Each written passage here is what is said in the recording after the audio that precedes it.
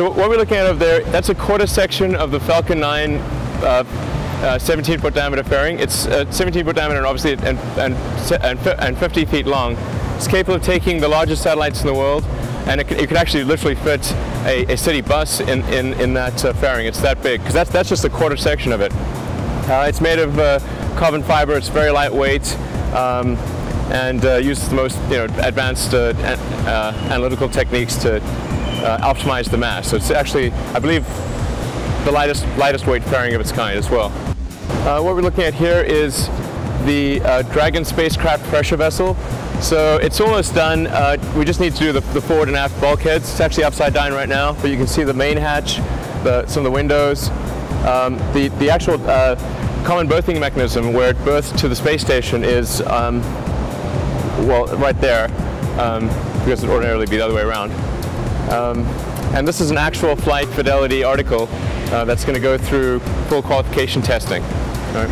This area is dedicated to our Dragon spacecraft assembly. So you see various tools. That's for our heat shield, making the composite parts in our heat shield.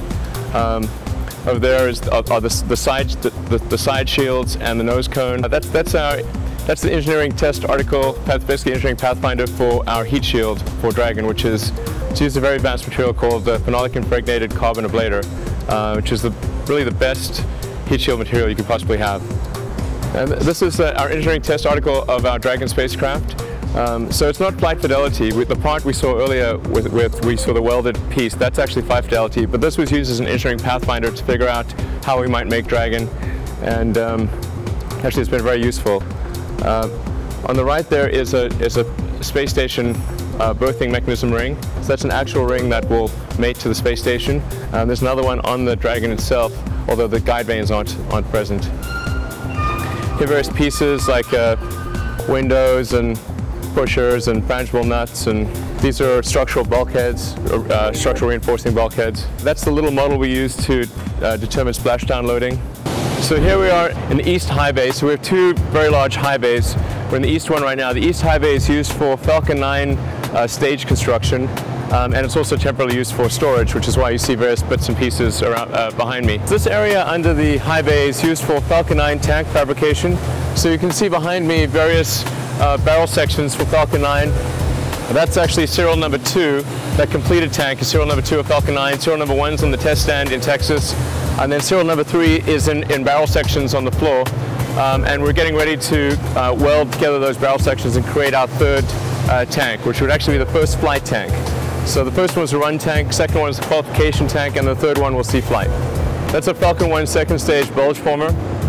So that's a classic bulge forming tool that's used to take two welded cones of a typical refractory alloy metal like chromium hafnium alloy, and bulging it to a round contour, which is the optimized contour for maximizing the efficiency of rocket thrust. This cleaner here is also climate controlled, particularly controlled, and it's currently used for propulsion components, as well as temporarily it's used to do composite layout. So that giant tool you see there is the mandrel that's used to create the composite parts for Falcon 9. So it creates the interstage, the Dragon trunk section, and the propulsion section skirt. Anything that's a body diameter, a 12-foot diameter cylindrical part. And that'll be moved over to the actual composites area when we have that composites preparation room done, which will be fairly soon. This area is where we do a lot of the Falcon 1 structural assembly. So behind me, that's a Falcon 1 half section of a nose cone. That's the tool on which the nose cones are made. That's an avionics, or rather a payload adapter cone. That's another payload adapter cone. That's a mandrel for the Falcon 1 interstage, which is similar to the Falcon 9 interstage. In fact, the Falcon 9 interstage is just a scaled up version of the Falcon 1 interstage. This is a barrel section for Falcon 1 Flight 5. So we have Flight 3 on the island in the Kwajalein Atoll, ready for launch, almost ready for launch. Flight 4 is going to be right behind that. We'll launch in about 3 or 4 months' time. And then this is Flight 5, which will launch sometime in the first half of next year. We have a lot of customers that are interested in that, and we expect to do a deal on that fairly soon. And this area is also used for our composites fabrication. So we've got a big oven there, which is used to cook big parts, and a small oven for smaller parts. What we're looking at here is a Falcon 1 upper stage. So you can see the engine and actuators and all that plumbing is for the attitude control system. It will actually hold the pressure bottles. There's a lot more stuff that goes in the back there, but you can see the tank and the little skirt at the back that holds a lot of the structure. That's for Flight 4, and then the Flight 5 unit is right there behind it with obviously not much stuff done on it yet. So this is our little snack section. So we offer people that work here, get free snacks and drink, which is kind of a common thing in the internet world, but relatively unusual in the space world. And we think if people are working late and they need a snack or something, they should have one readily available. All right, well, thanks for following me on the tour. That was just SpaceX Hawthorne. There's actually a lot more other SpaceX facilities. We have a big test site in Texas. We've got a launch pad at Cape Canaveral, a launch island in the Kwajalein Atoll.